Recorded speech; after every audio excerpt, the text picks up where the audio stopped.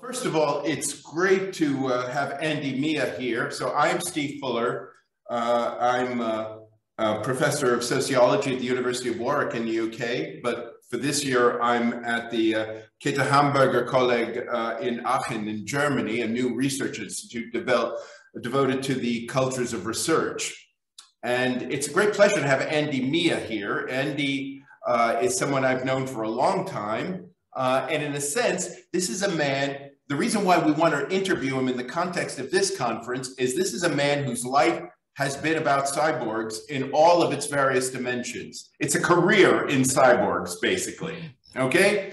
And in that respect, you will start to realize cyborgs have been around for a long time.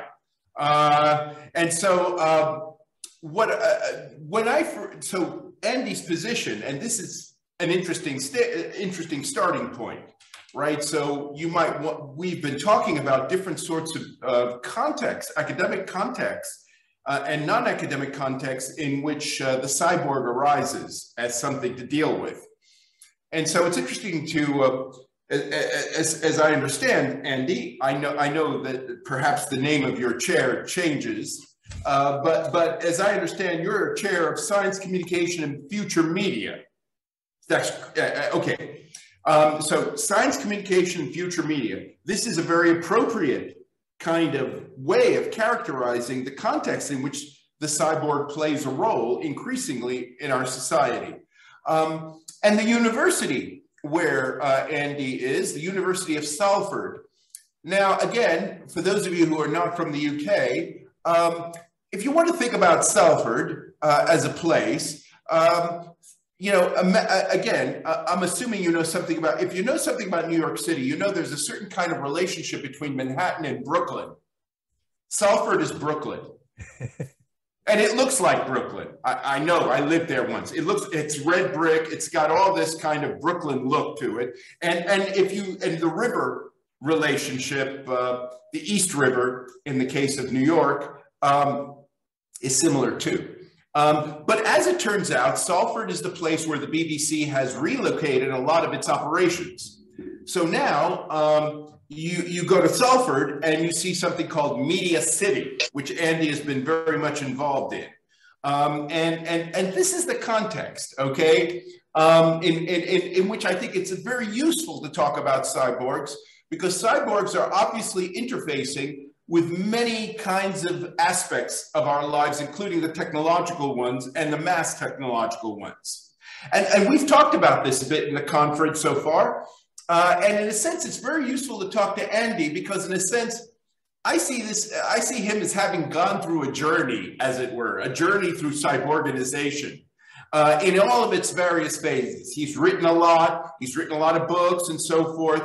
In fact, I first ran across Andy actually on television, okay? And he was on Newsnight, which is the main late evening public affairs program in the UK. And I guess this was what, 10, 15 years ago? And I believe you were talking about issues having to do with athletes taking drugs and so forth, which was a really big issue.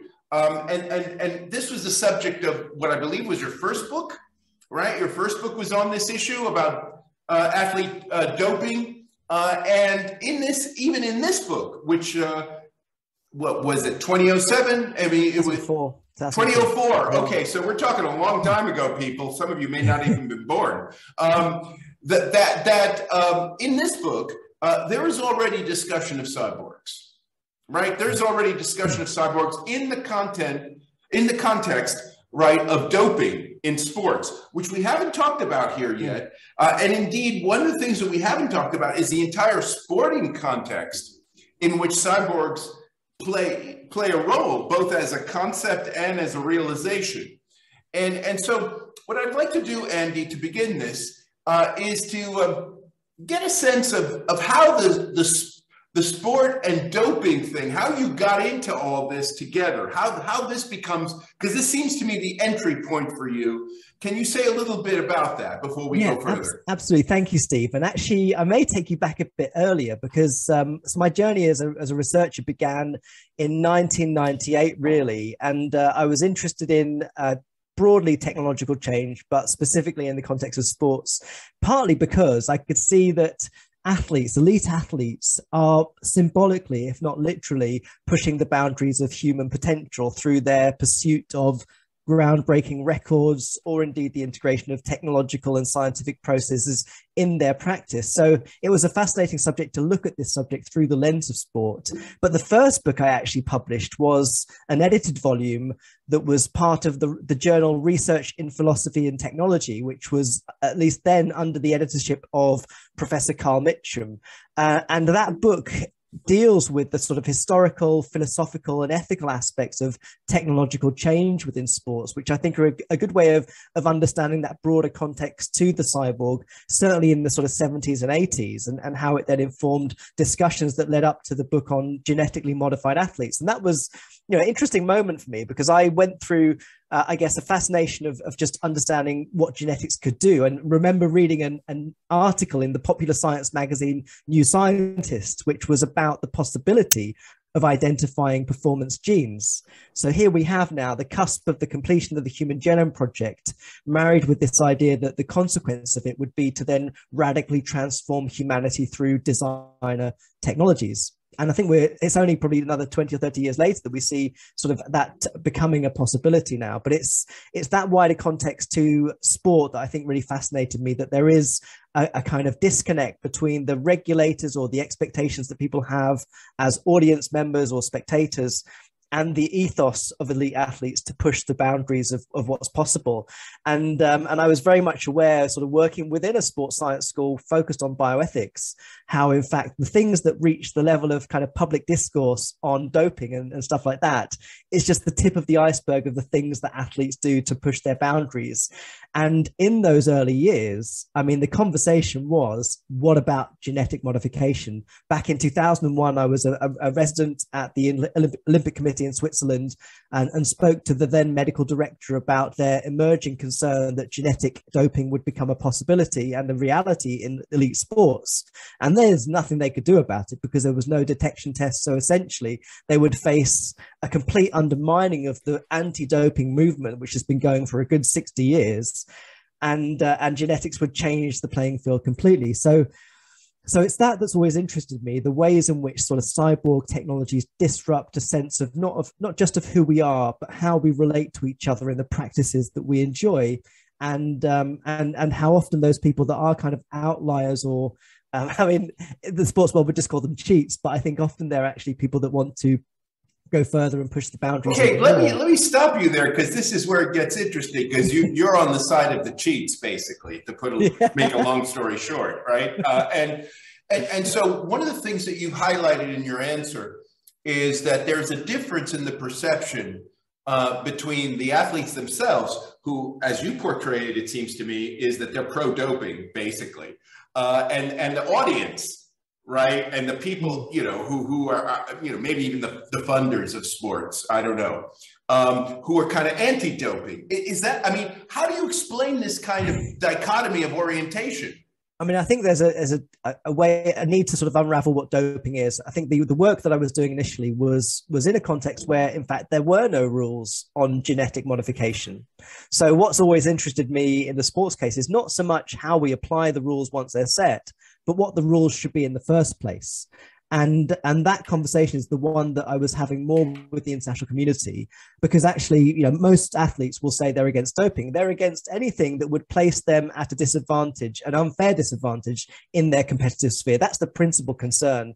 The fact that they sort of are massively modifying themselves in lots of ways is neither here nor there. It's simply about whether, in fact, they're unfairly disadvantaged, and that's why everyone in sport hates doping. But the problem, I mean, I went to a conference in Sydney in 1999. This is the world's first conference on human rights in sport. You know, the sorts of issues they were dealing with were kids in China, 8 years old, being taken to sort of sports camps to become the next Olympic athletes, and, you know, potentially abused in the process. Which is something that was revealed by the BBC through Matthew Pinston when he went to Beijing and went to China in advance of the Beijing Olympics. But this conference, I gave the paper, What are the Rights of the Genetically Modified Athlete? And it wasn't so much thinking about an athlete that today or back then decides to use a form of gene therapy that can then potentially enhance themselves. It was more thinking about what happens, or what do we do with the offspring of genetically modified people who then subsequently have an enhanced or optimized genome. Because that's the problem I think really frustrates the rules that we have at the moment, is that actually they might work for what we have at the moment, but they're not going to work in a future where the cyborg is omnipotent and I think prevalent in lots of different forms. Yes, but of course, you know, just because somebody's genetically modified in their lifetime, it doesn't follow that that their offspring are going to have exactly the same traits that were exhibited by the person who was genetically modified. I mean, there's always an element of chance. So in a sense, genes themselves are always sporting, right? Genes always have a sporting quality to them, right? So that shouldn't worry people too much. If they're allowing genetic modification, they should not worry about what the offspring will be like, because you really don't know what the offspring are going to be like. I mean, to some extent, I think that there's a lot of, one of the things, if you go to the Olympic Games, if you're an athlete, one of the things they hand out to all the athletes is condoms.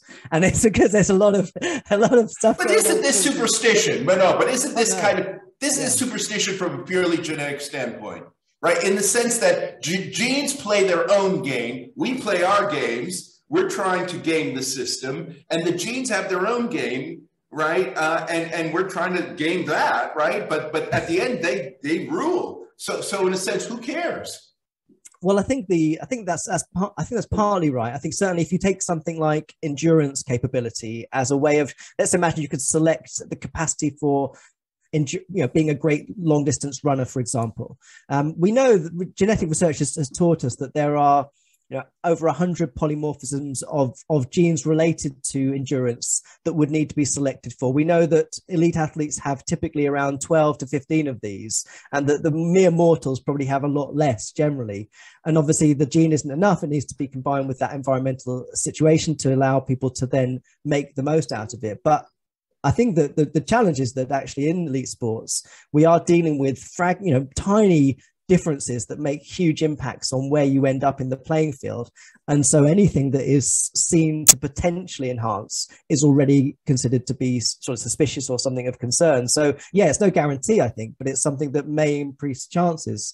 And I think that was the world that is the world that sport's not quite ready for still. And we saw that played out particularly in the events leading up to the 2012 Olympics with Oscar Pistorius, that the idea of the cyborg is still something that sports worlds are very uncomfortable with. And there's a small anecdote I can give you. Back in 2006 and 2007. But isn't Oscar Pistorius a bit different? I mean, aren't we kind of pushing the issue a little bit? Because what you started talking about was about genetic enhancement in what we might call normal Homo sapiens athletes. When we get to Oscar Pistorius wearing the skis, whatever, for feet, I mean, this is a different terrain, isn't it?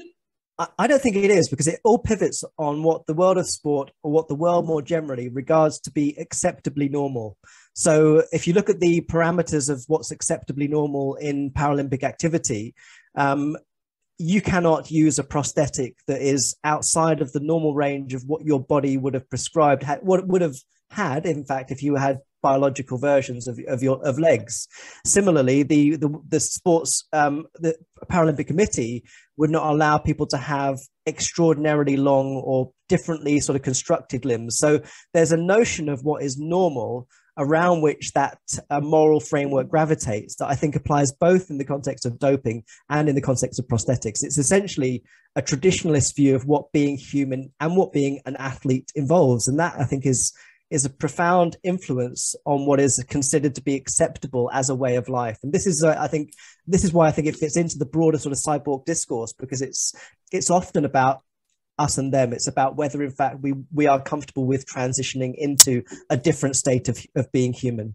Okay, you raised a couple of issues here I want to go back to. Okay. The first one, though, I want to take you back a little bit to one of the things you said a few minutes ago concerning the issue of the rules. The rules of competition, especially in light of the doping stuff, and how, because it's not just doping in the sense of people taking drugs, but of course, there's always been changes in the kinds of bicycles people are riding, right? The kinds of clothes people wear when they compete, right? And to some extent, this is supposed to give some advantage, aerodynamic, whatever, right? I mean, so this is all part of the cyborg discourse as well, it seems to me, with regard to the Olympics.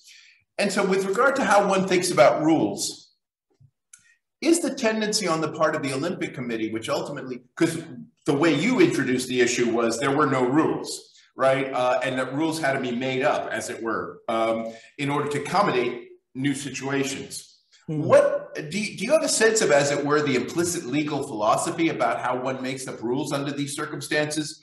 Because, in the context of, let's say, coming up with new businesses, right? New kinds of corporate formations, right? That defy these sort of established laws, right? And they're trying to establish a sense of legal personhood, right? They'll say, we're different, right? We need new set of laws. You just can't extend the laws as they already exist, right? We need a new set of laws, and we should be, change the criteria by which we judge something to be fair or unfair, et cetera, et cetera. I mean, what is your thinking in terms of the implicit legal philosophy of something like the Olympic Committee that actually has to deal with these kinds of matters on a regular basis? I think if you look historically at the Olympic Committee, you will see in the 1960s the creation of a medical commission that was born out of a situation where an elite cyclist died on television and was subsequently found to have had things in their body that they ought not to have had, and that were then concluded to be instrumental in their death. So big televisual moment that leads to a new commission that's set up. And over the last 50 years, that sense of concern, I mean, the previous Olympic Committee president was a surgeon, the present one's a lawyer. I think that and in fact, there have been a series of specific individuals over the last 50 years that have still been in that community the entire time, who are essentially doctors, Steve. They are people that are anxious about the utilization of medical resources for what they consider to be non-medical purposes. And that's what underpins the doping industry, I would describe. And I think it sort of bears fruit in terms of your question about legal philosophy. In every sort of moment before an Olympic city is selected, and this has happened a few times, there's a very prominent figure in the Olympic Committee called Arne Lundqvist, professor in Sweden, Karolinska Institute, now over 80 years old. And every time the cities present themselves as potential Olympic hosts, I mean, not every time, but quite often, he will ask, will you have a law that has consequences for doping behaviors? And this is now seen as a prerequisite to ensure that the country in which these activities are happening go down a journey where they do start to criminalize doping behaviors. And I think that is, again, born out of the concern as a doctor that these resources are not to be used here, but also the wider sense that this is broadly detrimental to society to encourage this kind of behavior. But the problem is, for me, Steve, is that actually a lot of the doping debate has got really subsumed into a wider war on drugs that we still see prominent in societal discourses. It's ultimately concerned about drug taking. And a lot of the practices that athletes do aren't anything like drug taking, and yet they're still sort of brought into this fold because I think of that wider drug discourse. Yeah, I appreciate that. I just want to get you to say something to just clarify a point you were just making about, because it seems to me you're saying that the Olympic Committee actually has a kind of relatively strong sense between medical and non-medical uses of drugs. Okay. Now, what is the criteria of non-medical other than, the example that you raised was of these elite athletes taking stuff that ended up killing them. Okay. Yeah. So that's obviously non-medical in the sense that it's the exact opposite of medical. It kills you. But is that kind of where the argument is coming from, or is there some more principled argument that's against enhancement? I think there's an element of both, Steve. I think the way in which it is operationalized in the codes that underpin elite sports is on the medical argument. But I'll give you a specific example. If you have a form of enhancement, let's say a sort of cyborg technology that you want to be using as an athlete, what will happen is the not the Olympic Committee, because of many years ago, maybe 20 years ago, they sort of sectioned off the anti-doping component of what they do from the Olympic Committee. So there's a sort of distance between them to avoid conflicts. And they will ask three questions. They will ask whether this thing or process or whatever it might be is enhancing performance. They'll ask that question first. They'll also ask whether it's a risk to health. And then they'll also ask whether it's against the spirit of sport. Now, if it checks 2 out of those 3 boxes, they will consider it as a possible doping technology. And it ranges across so many things. So autologous blood transfusions that are part of the anti-doping code. So there's a range of things from synthetic products to simply just re-injecting your own blood to then boost your red blood cell count, which are part of this. Even overtraining, Steve, is actually a doping offense. So really? there's like a sweet spot as to what you can actually do in order to be competitive in sport. How do they, what is it that they're measuring to determine that you've overtrained? It's a very good question, Steve, because I think that the measurements over the years have also changed as with this discourse. So at the moment, we're moving into what's being described as a genetic passport, essentially looking at a range of biomarkers and identifying variants as a basis for determining suspicion. And that means, of course, that it's often the case that you can have people that are excluded from participation without actually having done anything, but it's considered to be that you're not fit for competition, and that's enough to then exclude you from the event. So again, that's why I go back to this idea that it gravitates around a certain sense of what is normal functioning for our species, even if it's at the personal level. And outside of that range, into the range of that I would describe as the kind of cyborg technologies range, is where sports world isn't terribly comfortable. And you see that in lots of different ways, very anecdotally as well. The former IOC president, when hyperbaric chambers were being discussed as a way of increasing sort of endurance capabilities. So essentially, these are spaces that simulate different levels of altitude, where you'll be aware that athletes sometimes go to a mountainous area and then move back to a low area in order to enhance their performance. And in the past, you could only do that by literally traveling. Now we can simulate these, but the science has evolved in such a way that we now have different theories about how to do that more effectively. Maybe intervals of different altitudes can enhance your performance. Well, back then, I remember a story that came around where the former IOC president was talking to an athlete about this, and he didn't like the idea of this. This was something that seemed very anti-natural. And I think there is a sort of naturalness normative position amongst certain people in the sports community that underpins this anxiety about technological change. There is a desire to, I think, retain, and you see this in the Olympic Games, I mean, a desire to retain that sense of heritage of the natural and normal human that I think many of these things does not cohere with and is then treated with as suspicious. Okay, so let me just make a bookmark as to what we're going to talk about after what we will be talking about now. So the thing that we're going to talk about after we talk about now is going to be about your point about the transitioning into being a cyborg. But before we get, because you mentioned that in passing in one of your remarks, and this is actually quite a contested issue in the context of this conference, where people are sort of positioning the cyborg in different ways. But before we get to that, I want you to talk to us about the Lance Armstrong obituary. Yes. No, because I think this is really interesting with this thing you wrote, right, almost 10 years ago now. Yeah. And I want you to contextualize it. And you might have to begin by telling people who Lance Armstrong is, because you know how the world is, people forget stuff. And so give us a little story about the Lance Armstrong obituary. Okay, so for those that don't know Lance Armstrong is or was a Tour de France cyclist, a very prolific and successful cyclist who became, I think, regarded as the sort of ultimate athlete, certainly in the cycling world, who was winning everything. And obviously the Tour de France being this symbolic of event of being, arguably one of the most challenging, certainly the most challenging mainstream events in the world. And yet he won it over and over and became this symbol of just human excellence and the optimal athlete that you can imagine. And then, of course, over time, it was apparent that there were suspicions about what he was doing or not doing. He also had cancer, which also then made this even sort of richer as a kind of heroes and villains story. But it's but the short version is that he was then found guilty of doping and went from being hero to zero. And so we have, and this happens a lot in sports. We know this over time, that those athletes that we think of as heroes then can be revealed to be villains and then brought down, and all the things that they've done are then brought into question. And Lance Armstrong was one of those people.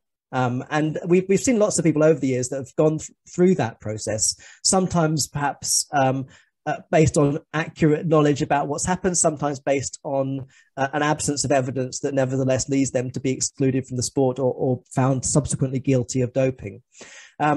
So the idea of writing the obituary of Lance Armstrong, who's still not dead, of course, to point that out essentially. Yes, he's only what, 50? Yeah, he's not that, but a bit older than that, I think. But yeah, not too far ago. One thing I would just add in this, actually, by the way, it was 1998, I think, it might be 97, that in the Tour de France, which of course cycling has been for many years a sport that has been rife with sort of doping practices.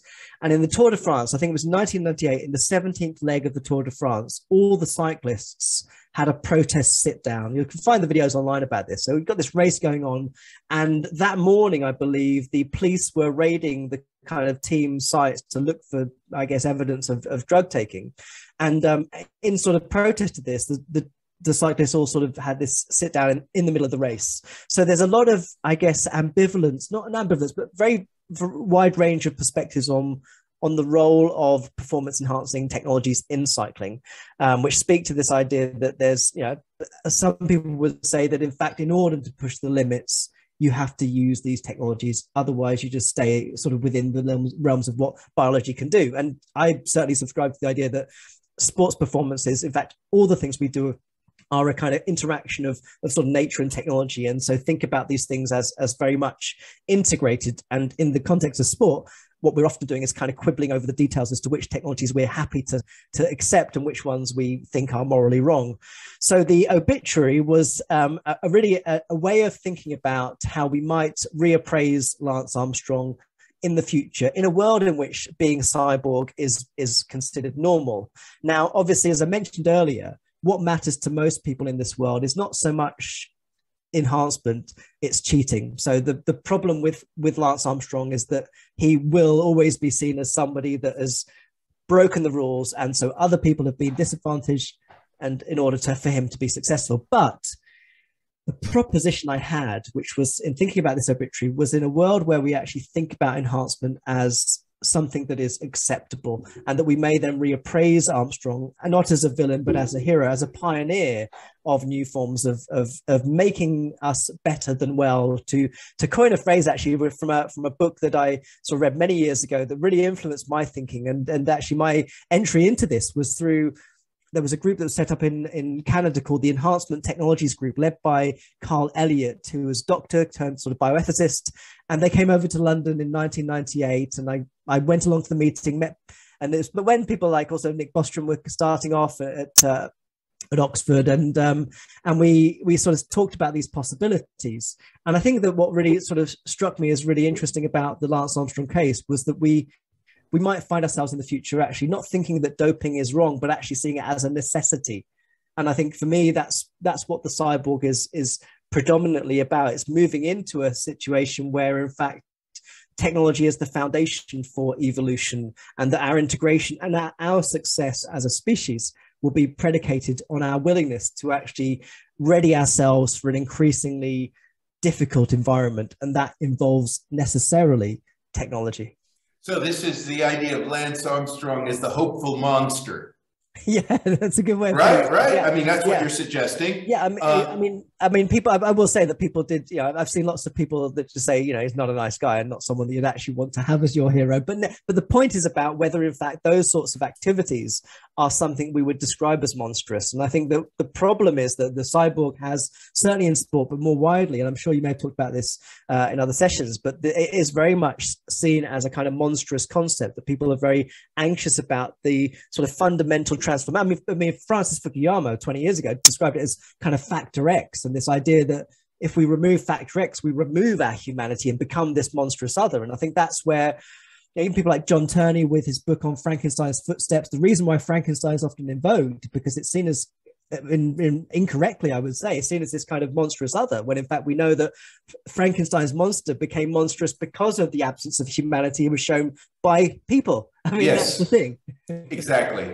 I mean, one thing we need to move on, but one thing I want to point out about this obituary. By the way, I have a copy of it, but I'm not sure where it came. Where was it published exactly? You know what, Steve? I don't know. I can't remember whether I. Yeah, because I've got a copy of it. But the point I want to make about it that I remember that I think is worth pointing out here too is that part of what you say in the obituary is that people got tired of the anti-doping stuff, or in a way found it very hard to implement over time. That it just became this kind of nightmare, right? Because you're always chasing after something that's already happened, right? And people after a while thought this is a crazy way of operating. And so then this whole pro-doping group gets organized that champions Lance Armstrong, right? And eventually resuscitates his legacy. I mean, this is kind of how you present it in the obituary.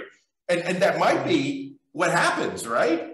I mean, yeah, I mean, one sort of small detail is that over the years, as you can imagine, the sports world have not been terribly comfortable with these ideas. I mean, I've had colleagues that have, been in very, very much sort of professional jeopardy as a result of writing things with me and making arguments like this, who have then sort of lost positions because there's just there's no wavering in the sports world from this view. If you want to end your career, argue in favor of doping. And I think that's the problem, is that it's such a kind of normative, there's a dogma really about it. That is, I think for me, what interested me about the genetics debate was that it seemed, and I think still does, step outside of that historic doping discussion and actually say, well, here are some technologies that actually, they're not associated with antisocial behavior, criminality, whatever it might be. They're actually ways in which we can enhance ourselves and ready ourselves for the 21st century. And so I think of technology as our savior, because I think that increasingly our biology will require it as we move increasingly into more difficult environmental circumstances. And I think that transition is the bit that sports still aren't quite comfortable with yet. Okay, so we don't have too much more time, but there's going to be a lot I want you to, that we'll cover, let's say in 5 to 10 minutes. Okay, so let's just be prepared for that. The first thing, and I think this is kind of an important thing for the conference as a whole, is this business of the transitioning from human to cyborg, which you kind of present as this is the way to think about cyborgs.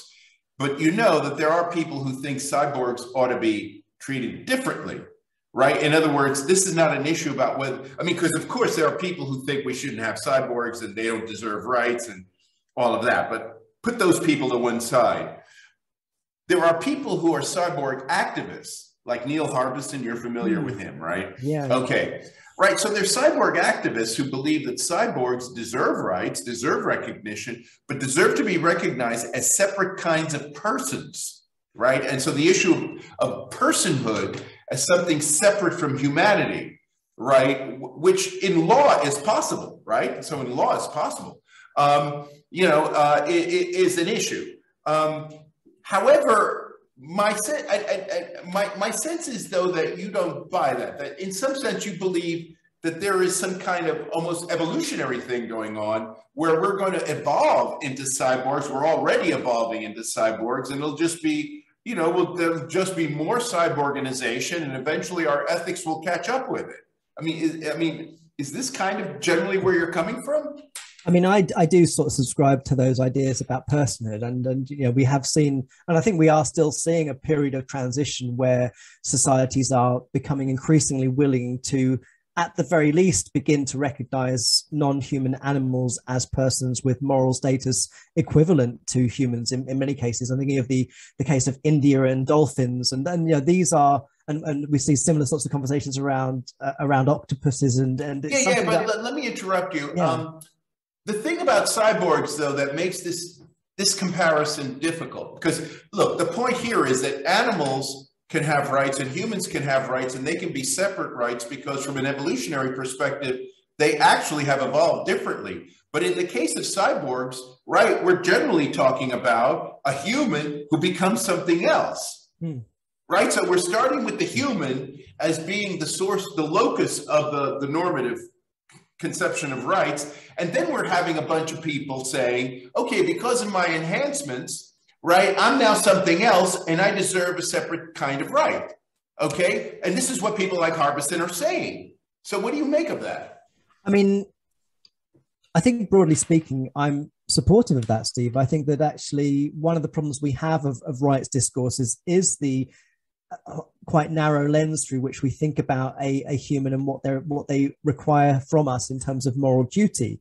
And that, I think, also historically has been informed by relatively narrow lenses as well. So I think that if you look at what's happened over the last 60 years with disability rights movements as well, some would argue we're far below recognizing what we conventionally call humans, not cyborgs, as actually worthy of the sort of respect that everybody deserves. But, okay, so but I think if I may interrupt you, look, when we have expanded the scope of human rights since, let's say, the 17th century, when it started to become popular, right, we had to bring in women, blacks, right? You think about it, it was originally kind of a white male project. We brought in all kinds of people from different classes, all the rest of it. And this took a kind of stretching of what was covered under the concept, but it was still covered under the concept of human rights.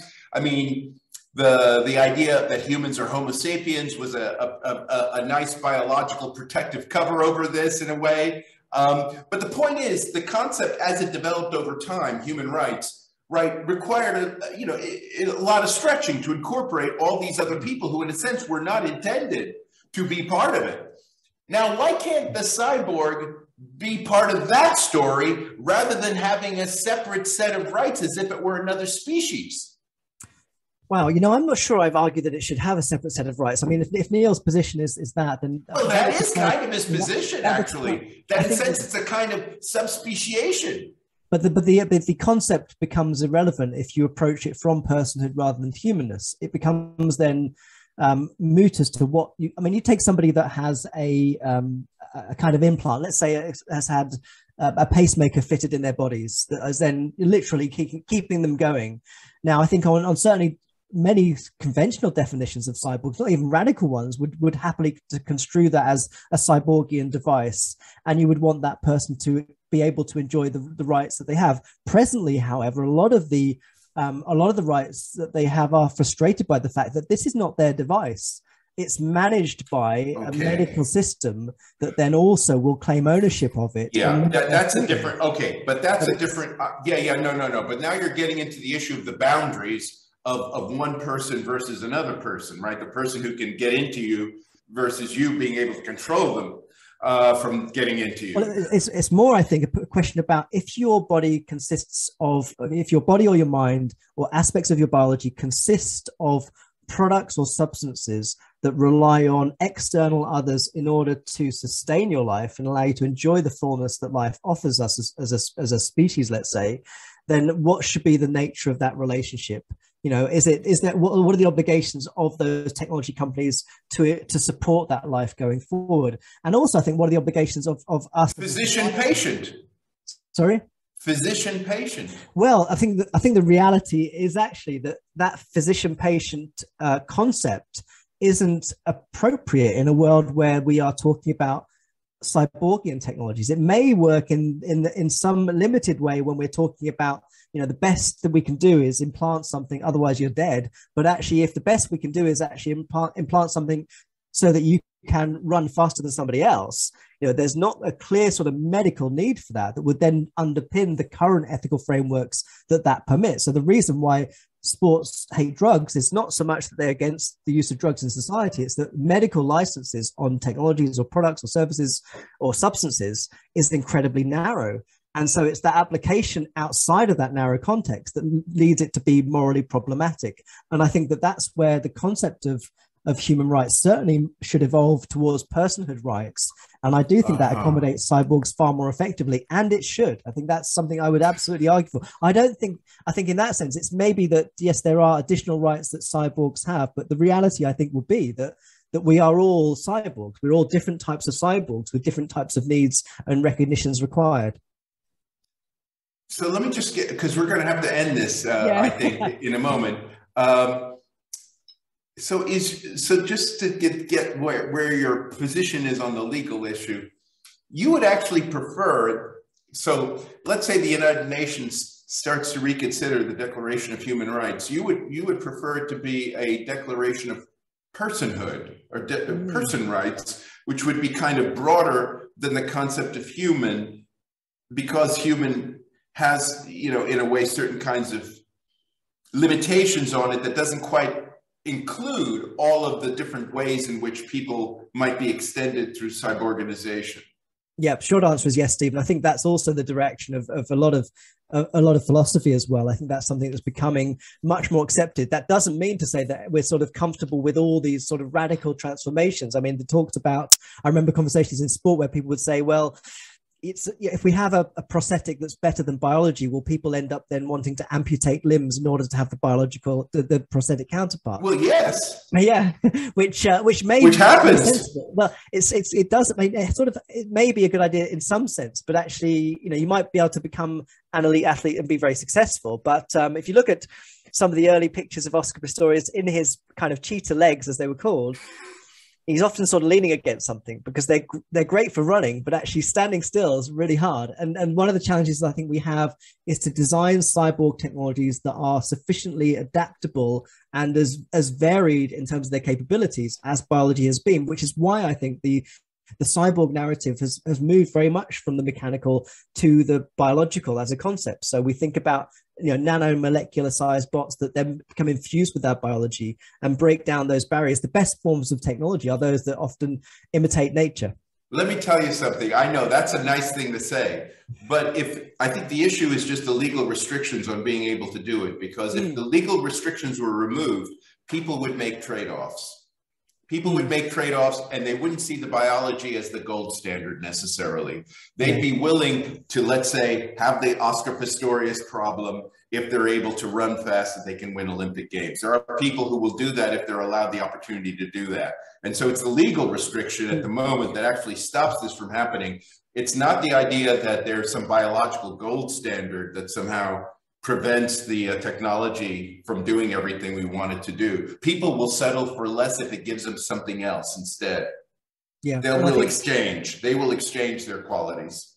And I think we see those trade-offs as quite a lot in lots of aspects of society. I mean, there's a philosopher, Joel Feinberg, who talked about what would be sort of acceptable forms of enhancements. And it would be those that he described that would maximize the range of possibilities that your future may have. So he talked about it as an open future. So if you do something that is very sort of narrow as an enhancement, that's just for one particular kind of activity, that would betray this sort of openness principle. And those may be the limits of where we sort of allow people to modify themselves. I think one aspect of this that is lost in the conversation also is about things that we do that involve then other people doing for us. And that's, I think, another component of this, because it's then what can we do ourselves to modify ourselves, but then what do we also need other professionals to do for us? And that's where this discourse, I think, is connected to fundamentally, Steve. I think it's about delimiting parameters of what sort of life is acceptable. I saw recently there's a company that's developed essentially kind of end of life pods. So if you do want to end your life, they can provide this apparatus, then you can go into it and just simply initiate the process of your death. And that's to empower people to take control of that rather than have to rely on other people to do things for them. But it does come down to, I think, the trade-off that society has between quality of life and the sorts of lives that it thinks people should be leading. Okay. Well, look, Andy, this is great. This is great stuff. We could go on talking about drones in the metaverse. Yeah. And by the way, I would recommend to everyone here to follow him on Twitter, because you can then get a kind of ongoing real-time sense of what he's up to. He puts out a lot of short videos, you know, giving his thoughts about things, and they're worth watching. But other than that, Andy, I want to thank you very much for spending the time talking to us about what is likely to be our future.